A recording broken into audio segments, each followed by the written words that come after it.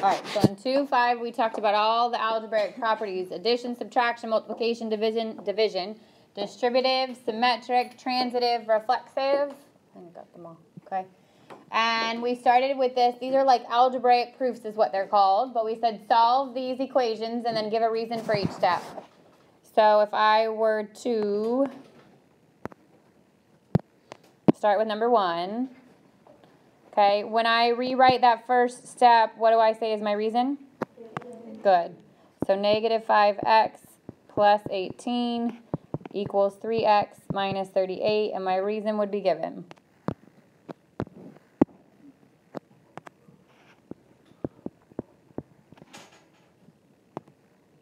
Okay, what could have been your next step? Because there's more than one.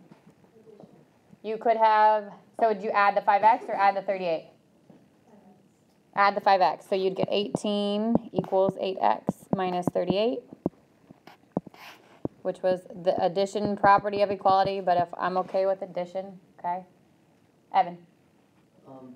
If there's like two, like in this case, do you want us to do them in separate steps? Yeah. All right.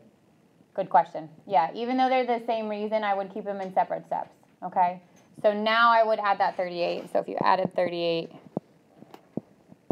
56 would equal 8x. Again, it's addition.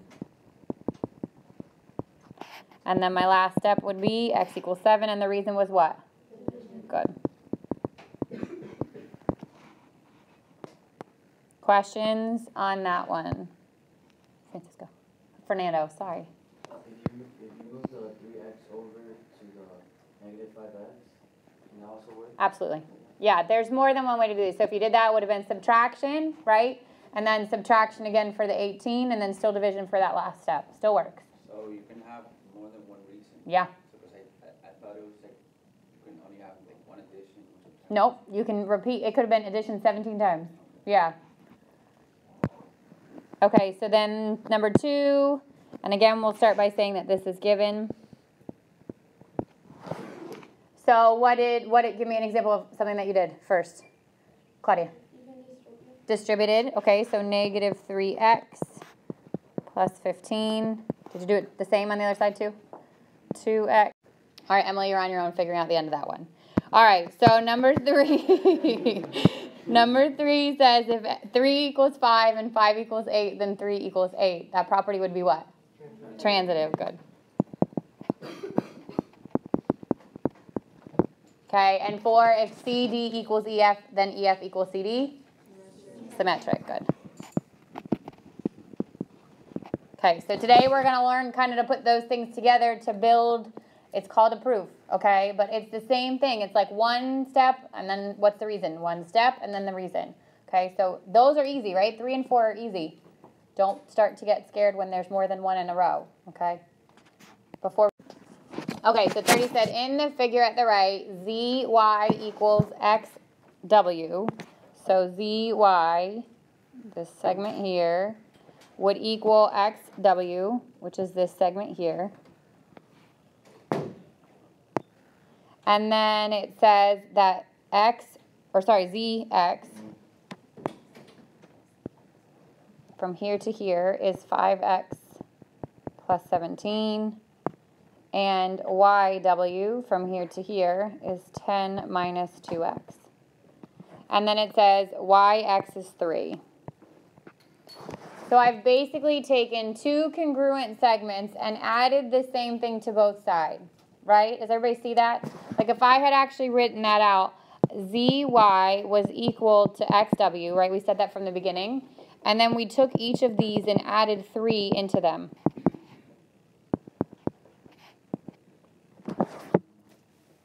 Do you see that? So if we added the same number to the both sides of the equation, are they still equal? Yeah, so I can just take this and set it equal to this. So I can take 5x plus 17 and set it equal to 10 minus 2x. And then I would add the 2x, subtract the 17, and I'd get x equals negative 1. But the question isn't what x is, it's what is zy. So if I were to look at zy, which is here, zy is that 5x plus 17 without the 3, right? So if I take the 5x plus 17 and subtract the 3 from it, I can take this and plug it in here. 5 times negative 1 plus 17, and then subtract the 3 from the end. And I get 9. So this little segment is 9, and because that little segment equals that little segment, I know that's also 9. So what will be really fun is that eventually you'll be doing that in a proof.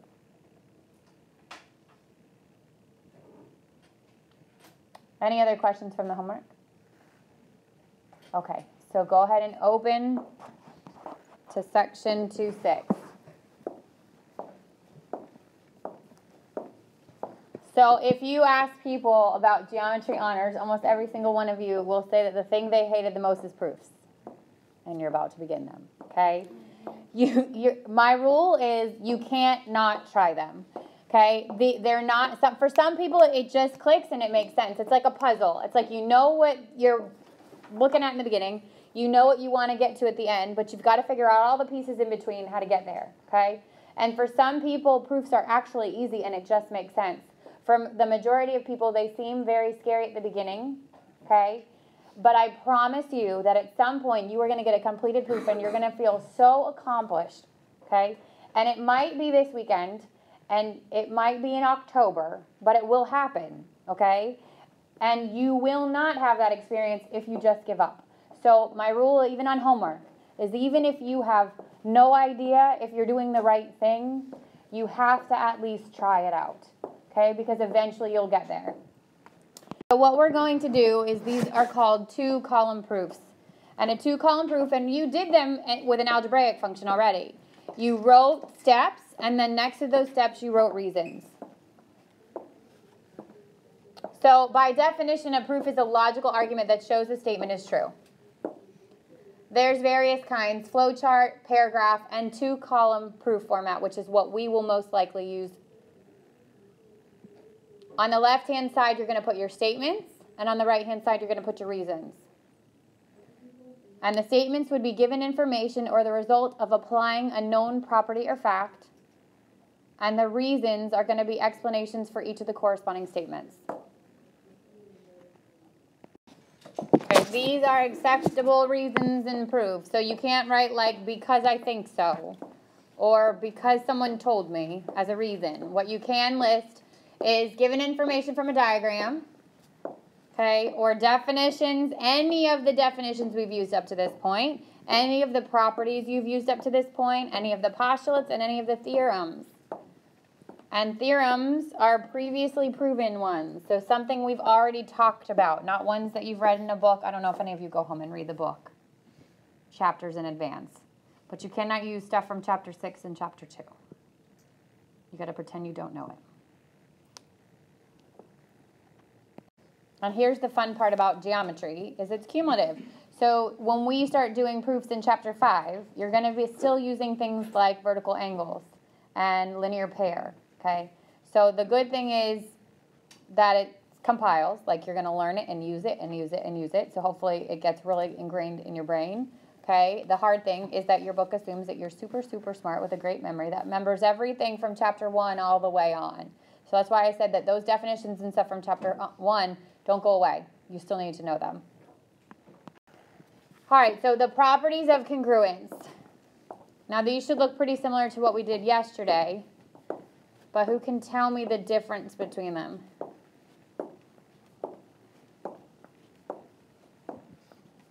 I'll be impressed if you figure it out, to be honest. But these say congruent instead of equal. Awesome. So these all say congruent instead of equal. Yesterday we were talking about the actual length of a segment, okay? And now we're talking about the segment without any length involved. That's kind of the difference. To be honest, I am not going to nitpick between the two. If you want to show that a side equals a side, I don't care if you use equals or congruence. Okay? It's still the reflexive property. If you show that, the order switches, if DE equals FG, then FG equals DE, that's the symmetric property. Whether you put symmetric property of equality or symmetric property of congruence, I don't care. And then same thing with transitive. So if AB equals CD and CD equals EF, then AB equals EF. That is the transitive property for congruent segments. And then all of these also apply to angles. All right, so this is what the baby stepping into two-column proofs looks like. In this example, they're giving you the information at the top, and they're giving you the statements, and what it wants is the reasons, okay? So let's look at it first. Before I even look at statements, usually I look at my diagram, I look at the given, and I look at the proof and ask myself, does that even make sense? So this says, write a two-column proof for the situation in example 4 from the previous lesson. So in the previous lesson that we did, we had an example like this, and it said, given the measure of angle 1 equals the measure of angle 3. We didn't do this. This was in the book. The measure of angle 1 equals the measure of angle 3. Prove that the measure of angle EBA equals the measure of angle DBC. All right, so before I even look at the statements, right, look up at the picture. So it's telling you that this one equals this one, and if that's the case, then EBA, which is this angle, should equal DBC, which is this angle. Does that make sense? Why? Because two of them are congruent and then the one in the middle is the same length when you add it to either side. So you're going to be adding the same angle to both sides. Yep, if I add the same measurement to both sides, would that equality stay equal? Yeah, okay, so that's the first thing is good. It should make sense, right? This is a true statement. They're just telling you you have to show the steps to get there. So it's never going to be false unless it says what's wrong with this proof, okay? If it's just something like this, then it is true. You can assume it's true. You've just got to prove it. So now let's look at our steps, okay? The statement on the left, the first one says the measure of angle 1 equals the measure of angle 3. Where does that come from? It's given to you. So my reason is given, okay? You don't always have to start with a given, but most of the time you do. Number 2 says angle EBA equals the measure of angle 3 plus the measure of angle 2. What is that? Good. Angle addition postulate. So when I say that an angle is the sum of its parts, it's angle addition postulate.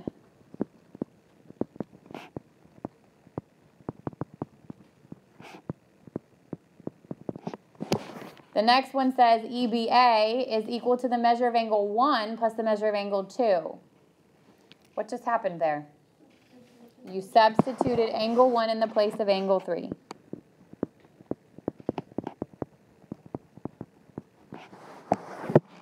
Number 4 says the measure of angle 1 equals the measure of angle DBC. 1 plus 2, sorry. 1 plus 2 equals the measure of angle DBC. Careful. Nope. Angle addition postulate. So they tricked you because they put it on the other side, but it's the exact same thing. We said a big angle was the sum of its two parts. So I'm going to let you do AAP instead of doing angle addition postulate every time.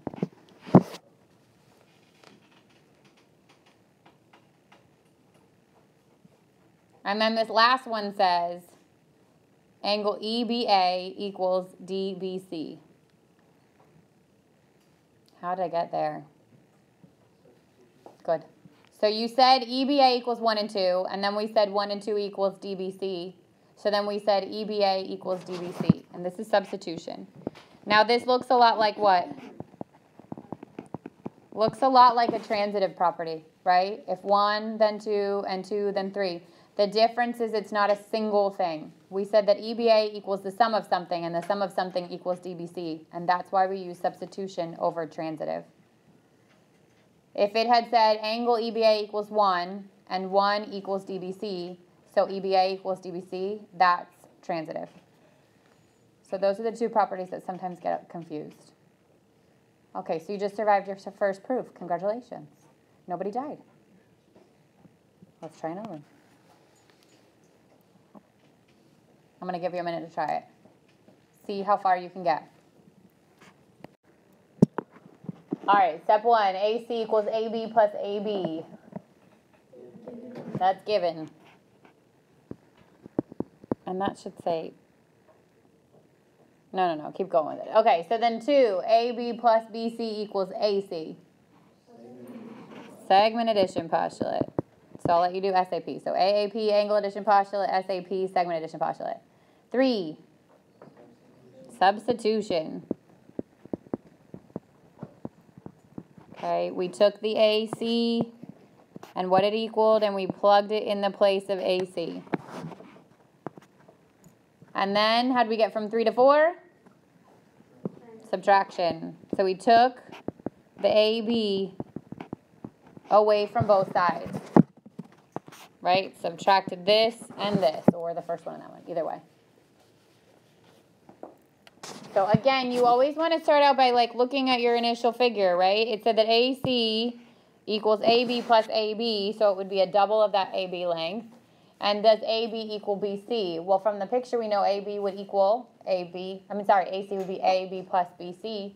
So if those two are the same, then I can use the subtraction property to take it apart. Still good? Nope. Nope, still writing? Yeah? Okay.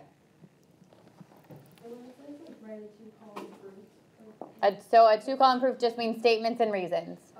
And the statements are given, eventually it's going to be empty. And you're coming up with your own statements and your own reasons.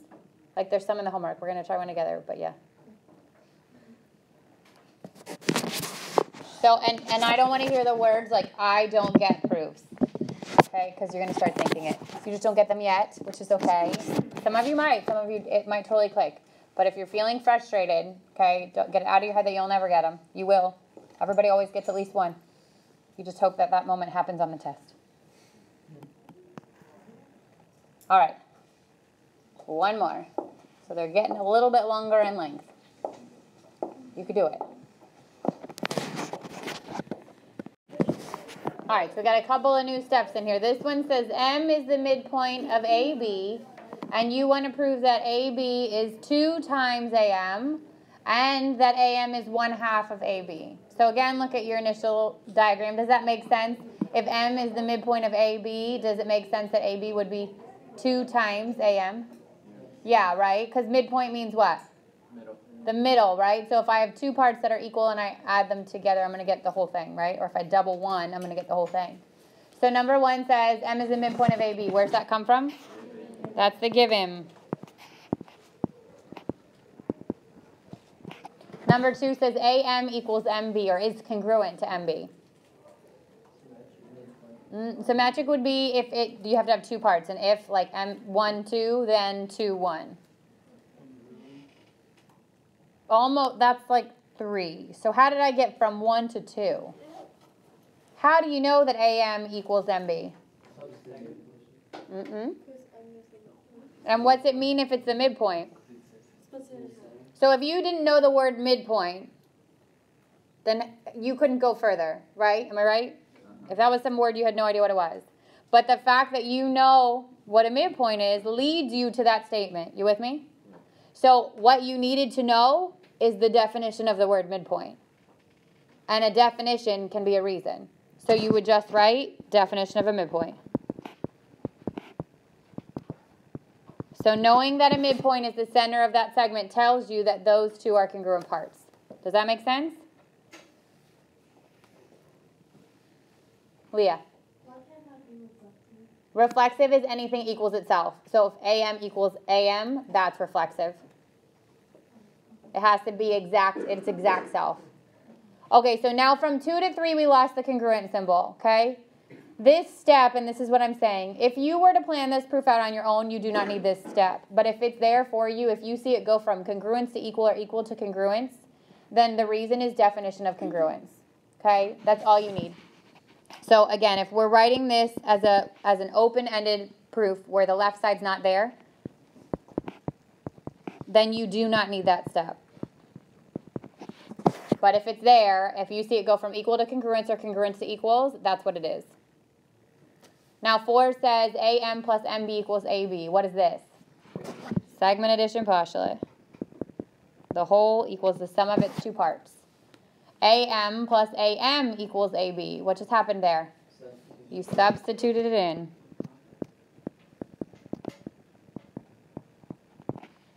And 6 says 2AM equals AB.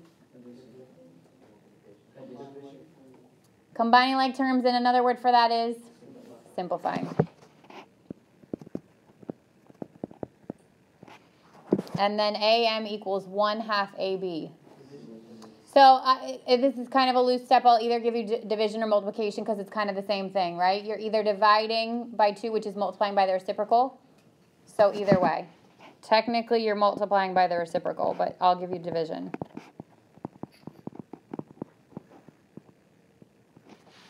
So they are going to increasingly get more complicated, okay?